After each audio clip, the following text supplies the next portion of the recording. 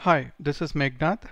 In this video, we're going to learn whether the entered number is an Armstrong number or not using a function. So we are going to write a function to check whether the number is Armstrong number or not.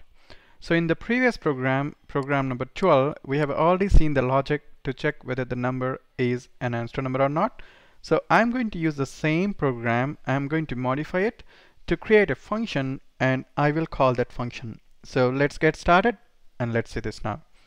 So as always, you can type the code in any editor of your choice. You can use Turbo C editor, Dev C++, or Visual Studio Community Edition, or any other editor of your choice. So I'm going to open the same program that I have explained you in the previous video of video number 12. So let me open the same program.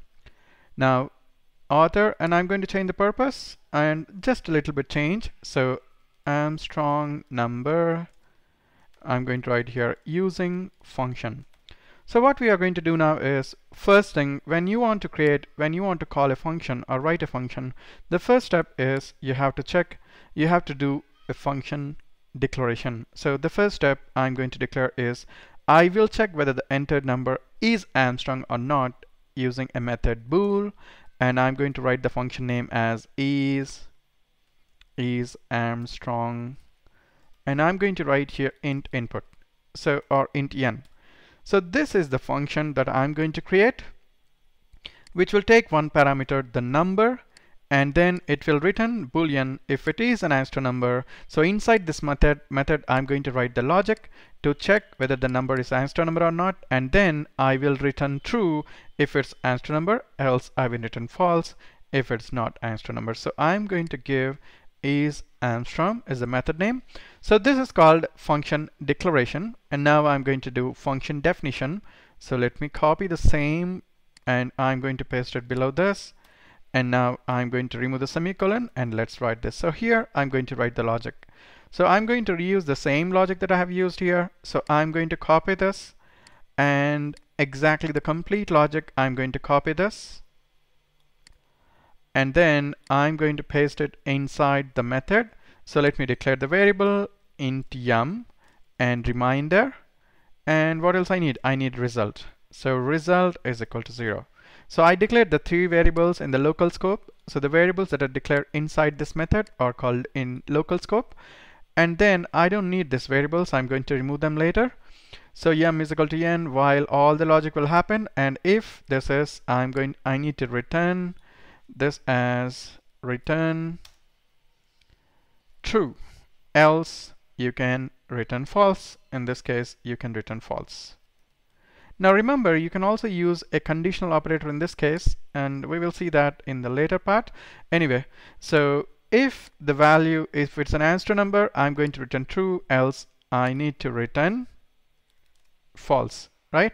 And now I will call the function instead of this logic. Now I need to remove everything, so I just need to read the value from the user in the main method, and I have to read the value from the user, and I don't need this logic anymore. So let me remove this because I've written a separate method for it. I'm going to delete this, and let me delete this, and then here I'm going to call if is Armstrong. So I'm going to check is Armstrong number. So I'm going to do a function call, and I'm sending the value n.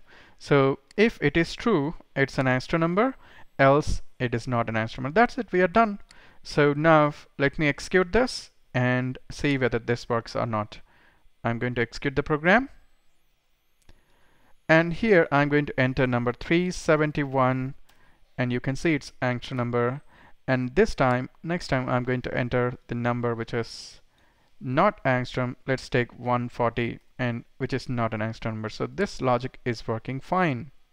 So now, as I said here in this code below, this 4 lines of code, you can use conditional operator to change the 4 lines of code into a single line. So we are going to use conditional operator. So how to use conditional operator is, we need to write result is equal to n question mark. So if it is true, I need to return true, and colon, I need to return false.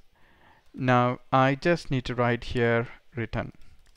That's it. Now we don't need this 4 lines of code anymore. So what happens in this case is, if this value is satisfied, that will return true, and this value is not satisfied, that will return false. The 4 lines of code now into this is called, this way of writing is called conditional operator, right? Now let's run this and check now whether this works fine or not. I'm going to execute this and let me execute this. And some compilers may not support it, but 99% every compiler should support conditional operator. I'm going to write here enter any number 371. It's working fine. And okay, so let's see this once again. So I'm going to enter 371. You can see it's Armstrong number, and let me change the logic. Let me change another number. Now I'm going to give 140. So you can see it's not an Armstrong number. Okay, so hope you're clear with this program, and do remember to subscribe for more videos and do share with your friends. Thanks for watching. Have a great day.